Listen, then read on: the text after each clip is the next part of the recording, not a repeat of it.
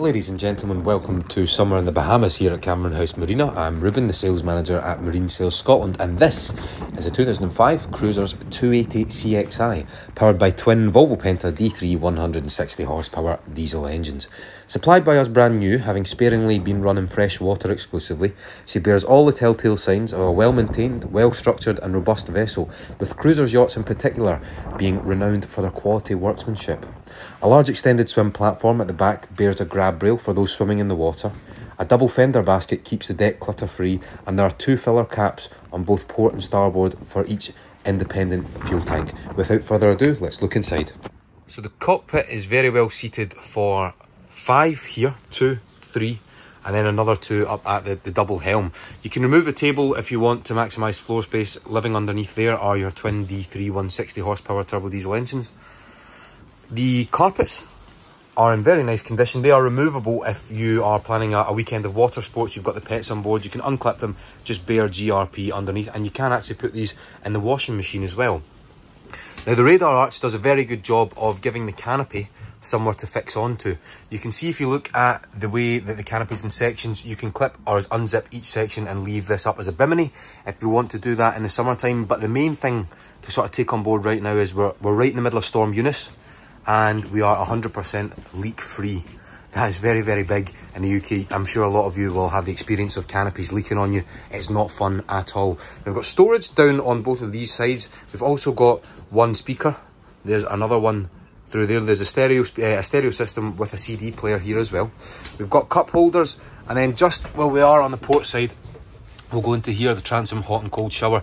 Now, as I said, if you have these canopies off, if you have these carpets out, you can just use that to rinse down the deck. Keeps it nice and simple. This is marine vinyl. It is very nice. It's cream, typical Cruisers Yachts fashion.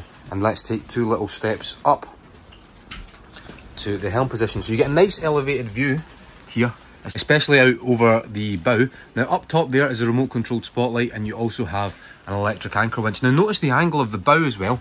It isn't very steep, so that means it's safe enough for you to get 2 or 3 towels out. The kids can go out there and play. You've got guardrails all the way around that are nice and safe. Access is by the windshield splitter right here.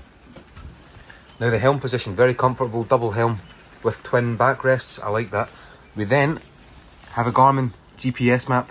That's a plotter and obviously a GPS as well. We've got that remote controlled spotlight here.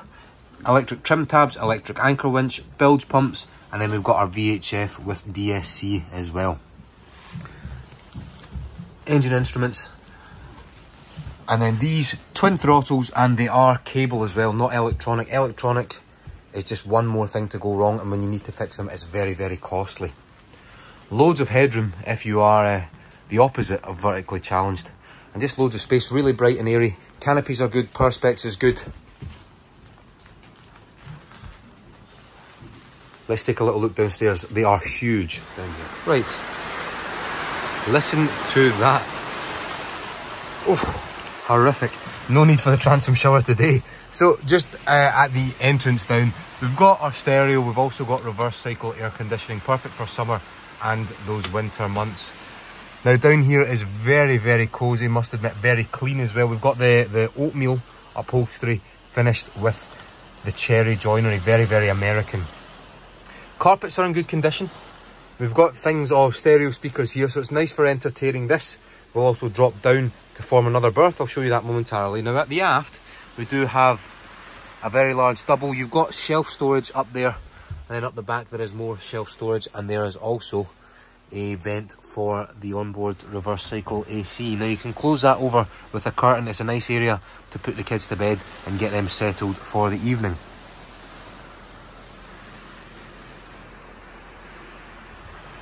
Off in here we have the head, and you can really feel that the boat has been very sparingly used, especially by the condition of everything down here. They build these quite tall, and that's what gives you over 6 feet worth of headroom. And then they are also very well equipped. So it comes with a microwave oven. You've also got a single electric hob. Just in here, next to the champagne bucket, we've got our wet area. So this is drained into this area underneath here. You can also remove that if you want to use it as a worktop. Stainless steel hot and cold sink with a dishwasher unit here. Heaps of storage above the galley, to the side, and also underneath the sink. Now what do we have in the fridge freezer? Is it something nice? Not too shabby. Perfect, that will keep all your perishable goods nice and cold for the weekend. Very smart design here, the way they've angled the hull and they've put the berth underneath the back here. In the heads compartment, we've got an electric quiet flush toilet. Now this has a waste tank. You can also just macerate this and pump it out to sea should you need to. We've got as well, if I turn it on, oh, that was lights, an extractor fan. So that means once someone has been in here to use the shower, which just pulls out and clips on there, you pull the curtain across, it takes away any of the moisture, because there's nothing worse than when your head is absolutely soaking for at least a full day after you've used the shower. So that is a nice little convenient touch. Now up at what has to be the master berth, you can pull a curtain across, and notice how that comes other side of the TV, so you can lie in bed in the morning with the curtain closed and catch up on Homes Under the Hammer. Up at the top behind the mirror, we do have a little bit of storage, but also there is access to the electric anchor winch motor. So a very nice, clean, tidy cruiser down here. Lots of space for a family, perfect for weekending. And you know, you could really just picture yourself sat here for the weekend, out on a mooring or somewhere, maybe, for example, somewhere I'd always love to go is Millport on the west coast of Scotland. You can just tie up there and then row into the village. But before we head up and take a little look at the engines, we can drop this down, and that actually turns into another berth. So drop down is perfect. I've actually just had a thought when I'm sat down here, and that it is very much like its larger or its cousin, the Cruisers 320 Express. Not a lot of differences actually when you compare the two.